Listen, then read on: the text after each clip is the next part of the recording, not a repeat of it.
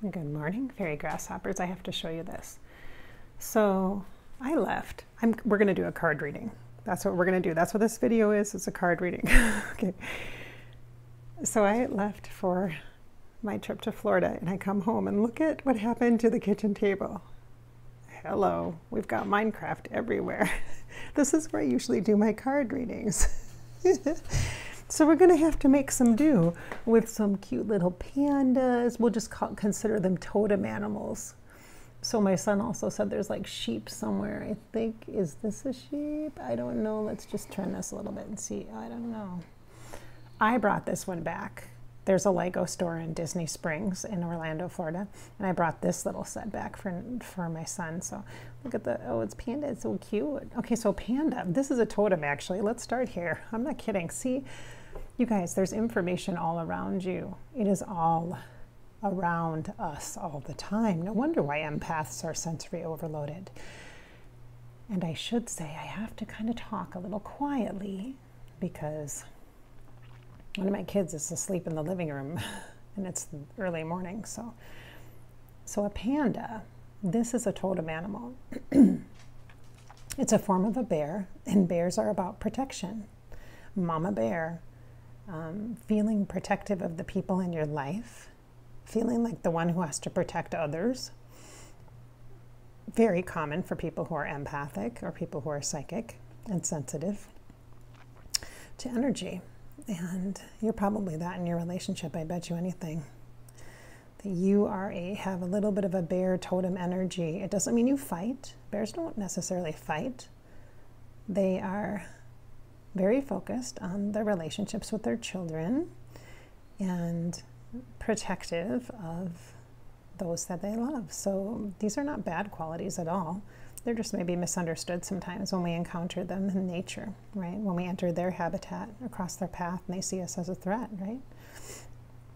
So the panda, though, because it's black and white, is about contrast and understanding. It's like in response to a request for clarity.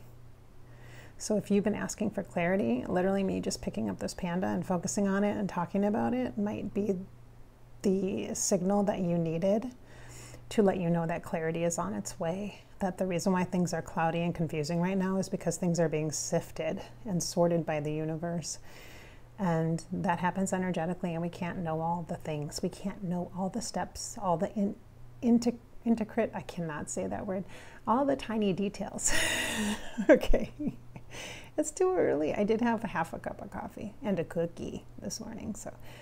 So panda bear, panda, black and white, helping us to use our discernment to sort things out. But it's not about you actively thinking about things. Sometimes you're over analytical, right? This is more about, it feels like it's a signal for you that, hey, this is happening already. There is a sorting out of things. So you will have clarity. If you've been asking for clarity, you will have it. It's coming. It's on its way. It's closer than you think. Black and white again. Also the contrast of the panda. The balancing the both sides of ourselves. The light and the shadow. And life is about the good feelings and the not so good feelings. And they're all a mix, right? It's not all so neatly separated as it is here. So you know when the shadow is, or you know when the light is. You are often in the light, and then you start to feel some shadow because they're so interwoven and connected. And the opposite happens. When you're in the shadow and you're willing to embrace that and just be in acceptance. Embracing the shadow doesn't mean you live it and you're a depressing person. That's not what shadow means. Do not worry about that. It doesn't mean you're going to go into a deep depression if you work on your shadow. It means you're going to acknowledge the feelings that you haven't been acknowledging. That's all the shadow means. Okay, sweet one, are you listening to me? That's all the shadow means.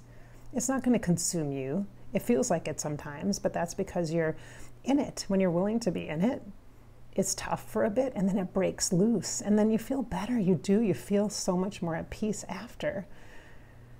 Not after everything is magically done and better, but after you let yourself feel. Just feel for a few minutes and let yourself be with that. Try not to be so afraid of those feelings. Wow, that's a deep hello. That's okay. All right, are you ready to do some cards? Okay, I'm gonna have to, let's see how I'm gonna do this here. do one-handed card deck. You guys, I haven't done this deck for a while. I've been gone, and I did not bring this with me. I have not done a card pull for a week. Actually, it's 9 days now. It's been 9 days since I've done a card pull. So you guys get to see this nice and fresh perspective. Actually, this one right here at the back is really feeling very available. So we're just going to use that one. This is the 13 Moon Oracle deck. You guys know this deck. This is the Divine Feminine deck. It's kind of fascinating, isn't it? The contrast here. So these are my kids' Legos, right? And this is about Divine Feminine. So for me, as you know, the work that I've been doing this year is about releasing and evolving my mother role. My definition of the Divine Mother, and that is me. I am her, and she is me, and we are her, all of us, right? Okay, so let's see what this card is. Any kind of feels on this? I didn't ask for a specific topic, although we did talk about the shadow, we talked about clarity. So let's see kind of what shows up here, all right? Let's take a nice breath in. Beautiful exhale, come on, beautiful one. Yeah. Oh, good. Oh, I literally felt grounded. My root chakra just literally went, okay, and connected into the earth. Very nice, very nice. All right, so here we are. Yeah, I'm getting some feelings about this here. Just a second. Actually, before I flip it over, I'm just going to kind of get some infused knowledge or wisdom. Take a moment to receive your own message here and now. Just breathe in gently, softly and sweetly, and infuse the knowledge of energy that is within you. She is within you. You are within her. You are the Divine Feminine. You are the beautiful Divine Woman. You are the one that keeps the wisdom for yourself. You are the one that can shed light on challenging and difficult situations. You are the one that loves you through, along the adventure, the exploration.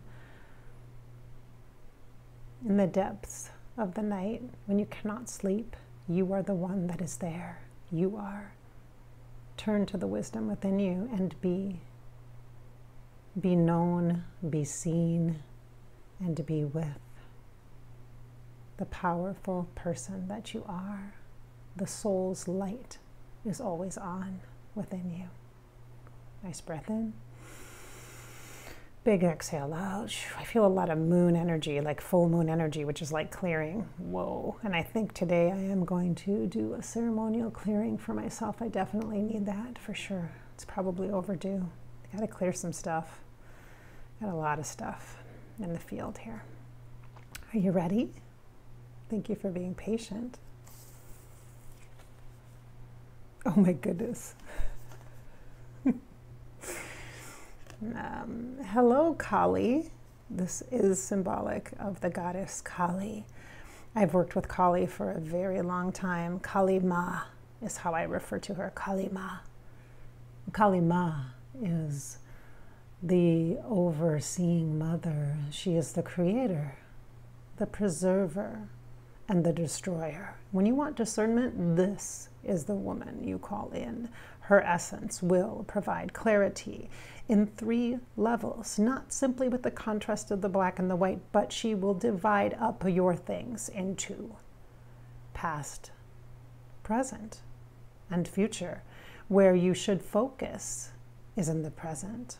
If you need a clearing to release, perhaps the past will be part of the entanglement into the future. That can be complicated, but she will help you. She will help you to loosen up those bonds that tie you and pull you backwards so that you can be here and free in the now. You are not free in the future. You see that as a myth. Kali would say to you, freedom does not come in the future. It is here and it is now. She would say something like, I am right here, now. Join me here, now. Feel my realness, here and now. This card actually says liberation, freedom, freeing you from past constraints. This is the frequency of the colors of white and black, just like that little panda bear. For clarity, the energy of fire is very present here. That's what we're seeing here. This vibration of this red root chakra energy. This is almost like we're looking downward at a cauldron. We're looking downward at a pot that's boiling. And that's kind of how it feels to me. It almost feels like there's this overlay. So here's a pot boiling, and it's almost like there's this overlay of like a magnifying glass that's amplifying what's inside cooking, what's inside swirling around, what's inside is integrating. It's not necessarily, you are not necessarily processing something right now so that you can express it and share it with the world and create something awesome and make a big change or take action. You might be processing something within you, deep in that low belly, that sacral chakra, that solar plexus chakra energy space, those two together, where the point is to integrate, integration. And perhaps the way to liberate ourselves is to integrate more fully our gifts, integrate more fully the understanding of the feelings that we have, as profound and deep as they are. There is meaning in the depth of our feelings, and it can be so, so hard to feel those. I know as an empath, I've been really dealing with some deep, just some deep feelings, you guys. And I do understand if you're feeling those depth of feelings, that it can be really hard to even want to get out of bed, you know, to move through life, to do the mundane things like grocery shop, or to do the important things like actually go to work or take the kid to the doctor or get the paperwork done for school, etc. Right? I understand you. If you are right here, let's utilize Kali and the inspiration of the simplicity of the black and white, of the clarity that comes. And this red is just the rich blood of the mother. This is the life blood. This is what moves through our veins like a lava, like the fire of desire in the low belly mixing in with the water to soothe it so it doesn't get so unbearable or burning inside. And sometimes I do literally feel burning. When I feel energy, sometimes I can feel like it's burning me, like my feelings. I just feel that, and I understand that feelings have such a depth about them, and there is, I promise you that there is a purpose in the depth of that. And here, what's showing up here is integration. You will be liberated from the intensity of you. You are not too much, you are not too much, you are powerful. You're not too much, you're not too much, you are powerful. You're powerful. Acknowledge that within you, inside of you. Other people don't have to see it for it to be your truth. Other people don't get to see your inner wisdom because it's for you. That's why it's inner.